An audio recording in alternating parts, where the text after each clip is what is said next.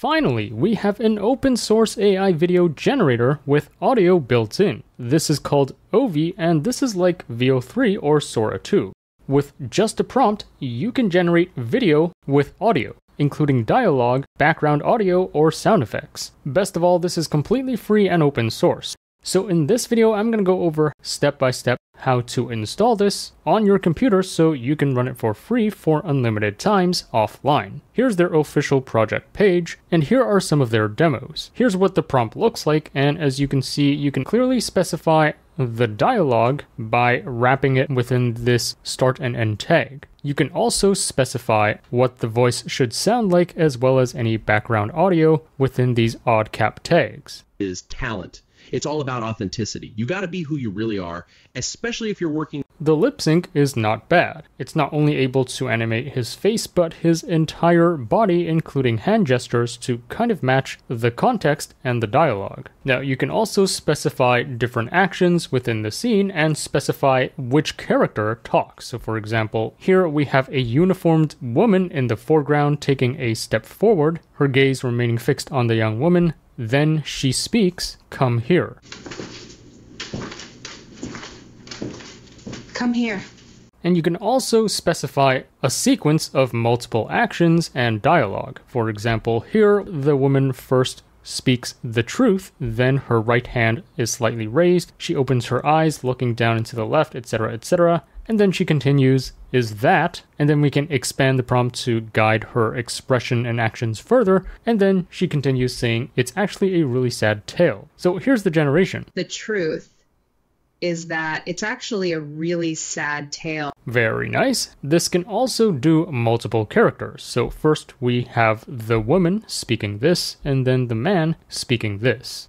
You always give me extra foam. That's how I bribe loyal customers. It can also do multiple languages. Here, the guy first speaks some English, and then he speaks some German. To help them through the grimness of daily life, da brauchst du natürlich Fantasiebilder. Or here's a Korean example. 제가 과거에 과장님께 뭔가 It doesn't just generate dialogue, so as you can see here, it's even able to generate this rain noise in the background. Oh, you don't know. I don't understand. And as you can see here, it's also able to handle different expressions and emotions as well. The awesome thing about Ovi is this can also do image to video, where you can upload a reference image as the starting frame of the video. By the way, even Sora 2 does not allow you to do this if your image contains realistic people. But here you can input a photo of anyone or use any image generator to create a photo first, and then plug it through here to generate a video with audio. It is the age of Ovi. I will never let that happen. Poppy, then I'm genuinely sorry. Mr. Peterson says that. Now this doesn't even have to be speaking videos. This can also generate sound effects based on the context of your video.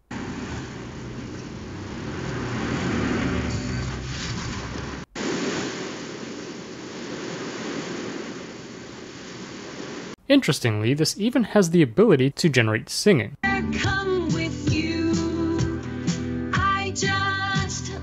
Anyways, those are some of their demos. Next, let me show you how to actually use this. So if you don't have a nice GPU, there are several ways you can use this online. One way is using wavespeed.ai. And once you sign up for a free account, you do get $1 of free credits. Now at the top here is where you can search for Ovi, and notice that they offer both an image to video and a text to video option. Notice that one generation costs 15 cents, so for your $1 of free credits, that will give you roughly 6 free generations. Another place to try this out is fal.ai. So I'll also link to this in the description below, and they also offer both a text to video and an image to video option. Now this is also a paid service, and one generation costs 20 cents. Yet another place you can try this is on Replicate. So currently they only offer image to video, and this also costs roughly 20 cents per generation. Or going back here, you can also use this on Hugging Face. So here's what the interface looks like. Now, of course, the nice thing about this is they've released the weights for you to download and run locally. So if you click into their GitHub repo and you scroll down a bit, they already offer some instructions on how you can run this using their own standalone Gradio interface. However, for this tutorial, we're going to be using ComfyUI, which is going to make your life a lot easier. Plus, ComfyUI is optimized for performance and it'll kind of automatically offload your memory usage from your VRAM to RAM, so you can kind of get away with running this even if you have lower VRAM. If you haven't heard of ComfyUI, this is like the most popular interface for running open source AI image, video, and audio generators offline. Now, this tutorial assumes you already have ComfyUI installed. If you don't have ComfyUI, see this video for a full tutorial. Now, even for ComfyUI, there are several different workflows you can use. All of them are all unofficial. ComfyUI themselves have not released any official workflow for this, and I don't know if they actually plan to do so. So at least for this tutorial, I'm going to show you how to use this workflow called ComfyUI OV by this user.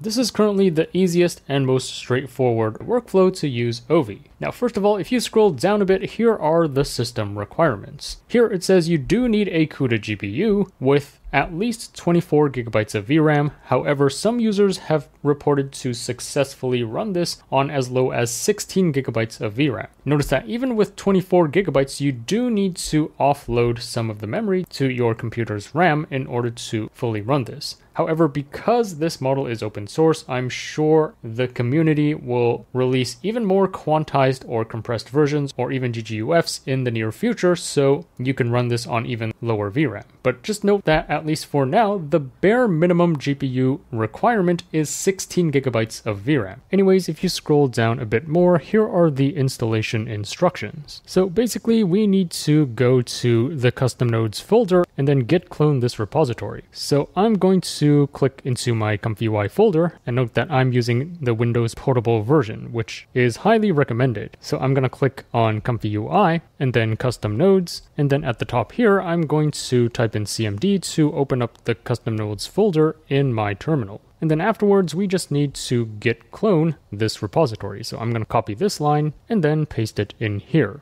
Oh, it looks like there's an error here, so they forgot to switch the name of this. So what I'm going to do instead is actually up here, I'm going to click on this green button and then copy this URL. And then over here, I'm going to type git clone and then paste in the URL. Alright, so afterwards, you should see this ComfyUI OV folder over here.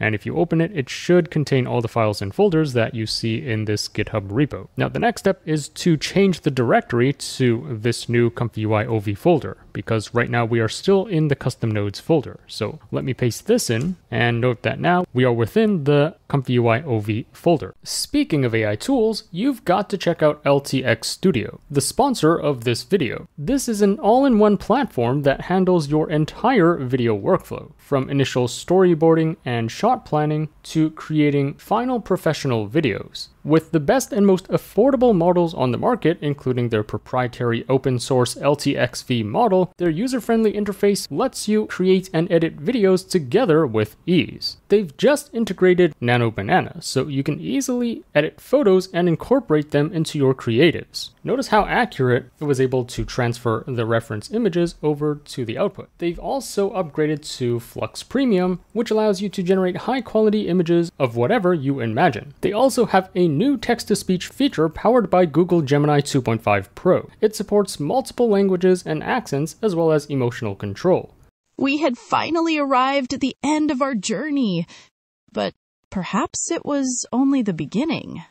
LTX was trained on licensed Getty images and Shutterstock datasets, and it allows for free commercial use for most businesses. LTX Studio is the ultimate choice for anyone looking to create AI videos with ease. Definitely check it out via the link in the description below. And then next up, we just need to pip install all the requirements that are listed in this requirements.txt file. which if I open this up, here is the list of requirements that it needs. So let's paste this in here and then press enter. It's quite a long list of dependencies, so it's going to take a while depending on the speed of your internet. Now afterwards, at least for me, it looks like all the requirements are satisfied, so I should see this line again with no error messages. And that's pretty much it. Now the next step is we also need to install some additional files to get this to work. Now notice that for the audio generator as well as the OV models, these will be automatically downloaded when you run this OV workflow for the first time. However, you also need to download some additional files if you don't have them already. So first of all, you do need to download one of these text encoders. If you have lower VRAM, then I would suggest going with this FP8 version. So let's click on this. And then notice that this is almost 7 gigabytes in size. Anyways, let's click download here, and this goes in ComfyUI, and then in models, and then text encoders. Let's click save. The other file that you need is this WAN 2.2 VAE file. So let's click on this, and notice that this one is 1.4 gigabytes in size. So let's click download over here, and this goes in ComfyUI, and then in models, and then in VAE. Alright, afterwards, that's pretty much it. Let's start up ComfyUI. Now the nice thing about ComfyUI is you don't need to build all of these nodes and noodles from scratch. You can just take this pre-existing workflow and drag and drop it onto your interface. So going back to our ComfyUI folder in custom nodes, and then in your OV folder, here they have this workflow example folder, which if you click into it, contains a workflow file, which I'm just going to drag and drop onto my ComfyUI interface. Alright, and here's the workflow that you get. Let's go over the settings really quickly. So for the first node, here is where you would select either the FP8 version or the full BF16 OV model. If you have 16 or 24 gigabytes of VRAM, then you can only use the FP8 version. If you have over 32 gigabytes of VRAM, then you can try the full BF16 model. Here you should set this CPU offload model to true so that it will first load the models onto your VRAM, and for any excess memory, it will try to load this onto your computer's RAM. If you don't select this and you have low VRAM, then you're probably going to get an out of memory error. And then for the device, you should set this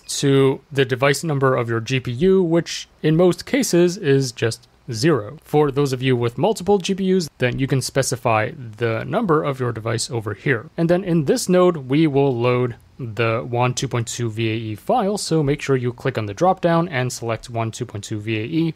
And then same with this text encoder. Again, if you have low VRAM, then you would use the FP8 version. If you have over 32 gigabytes of VRAM, then you can try this BF16 version. And then afterwards, here you can select from different accelerator methods, such as flash attention or sage attention. It should automatically detect what you have, so if you're not sure, just leave this at auto. Now, moving down here, here is where you would enter the prompt describing the video as well as the dialogue and the voice and audio that you want. If you're doing text to video, you can just describe the video with a normal prompt, but then if you want to get any character to say something, you would have to enclose the dialogue with this start and end tag like this. And then you can also specify, the voice that you want as well as the background audio within these odd cap tags. In fact, if you refer to the original OV GitHub repo, they give you a ton of text to video as well as image to video prompt examples, so you can get a sense of how to format your prompt effectively. Anyways, going back to here is where you would specify the height and width of your final video. Here's the seed, so for beginners, the seed is basically the starting configuration of random noise of your generation. All you need to know is that if you keep all the settings the same and use the same prompt and the same seed, you're going to get the exact same generation as before. If you change the seed but keep all the settings the same, then you're going to get a slightly different generation. So I tend to just set the seed to randomize so that I'll get a different generation even if I use the same prompt. And then for the solver name, this is basically the algorithm used to generate the video. I'm just going to leave it at the default. For sampling steps, this is how many steps the model takes before outputting your final video. So in general, the more steps you have, the higher quality your generation will be, but it's going to take slower and you're going to get diminishing returns if you set it to too many steps. Conversely, if you set it to fewer steps, it's going to generate faster, but at the sacrifice of some quality. And then notice that down here, you can also specify some negative prompts for the video and the audio, and these are basically elements that you want to exclude from the video or audio. Anyways, this workflow includes some helpful notes for each node, so you can refer to these for more guidance. And then over here is where you would upload an image if you want to do image to video. In other words, if you want to use an image as a reference frame. So for example, I can upload an image, and then if I want to use image to video, I would simply connect this node to over here. And that's pretty much it. And then going over here, here is where you would specify the frame rate, which is just 24 frames per second by default. And then also by default, this node does not save your video in the output folder. So to actually save your video, you would need to toggle this save output setting to true. And that's pretty much it. So first, let me show you a text to video example. So I'm going to disconnect this node and then just run this prompt by itself. Let's press run. Now note that when you run this for the first time, it's going to automatically download your selected OV model. So if you open up the terminal, you can see here that it's proceeding to download both the Audio model, which is needed to generate the audio, as well as the FP8 model, which is almost 12 gigabytes in size. Alright, and here's what we get. Excuse me, where's my gourmet tuna?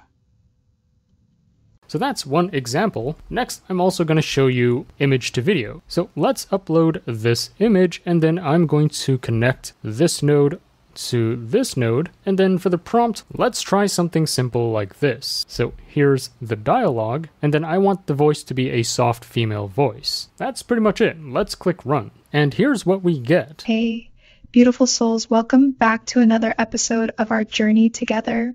And that's how you can get OV up and running on your computer. Note that the quality of this isn't as good as like VO3 or Sora 2, especially for challenging things like tricky movements or gymnastics. It's definitely not up to par with Sora 2 or VO3. But the nice thing about this is because it's based off of WAN, you can potentially add LoRa's on top of this to generate any character or action you want, including uncensored stuff. So that's the advantage of this model compared to closed source alternatives. Anyways, that sums up my installation tutorial on OV. This is so far the first open source AI video generator with audio built in. For your reference, the other ones out there are all closed source, including VO3, Sora 2, and WAN 2.5. The quality of OV isn't as good as the rest of these models, but this is the worst it's gonna get. I'm sure within the next few months we're gonna see even better open source video models with audio. Anyways, let me know what you think of OV, and if you run into any errors during the installation, welcome to paste your error message in the comments below, and I'll try to help you troubleshoot as much as possible. As always, I will be on the lookout for the top AI news and tools to share with you. So if you enjoyed this video, remember to like, share, subscribe, and stay tuned for more content. Also, there's just so much happening in the world of AI every week. I can't possibly cover everything on my YouTube channel. So to really stay up to date with all that's going on in AI, be sure to subscribe to my free weekly newsletter. The link to that will be in the description below. Thanks for watching, and I'll see you in the next one.